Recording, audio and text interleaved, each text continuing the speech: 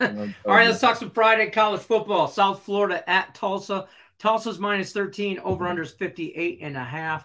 Talk to me. Are we riding high in Tulsa, or are we a little worried about South Florida at all? No, we are not worried about South Florida at all. Like, at all, Okay. kind of.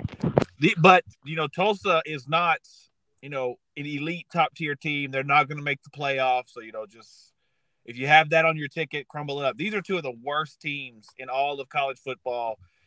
And the commission stuck them in on a Friday night to just try to mull it over to get it out of the way. Both of these teams are terrible, but I think this is more of a pride game for Tulsa.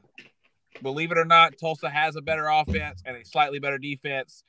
South Florida's giving up a 40 ball every game. The over is worth a look here, but I don't trust the offenses enough to do the over. But I think Tulsa at home, this is a pride game, win the game. I think Tulsa's going to come into this game focused and locked in.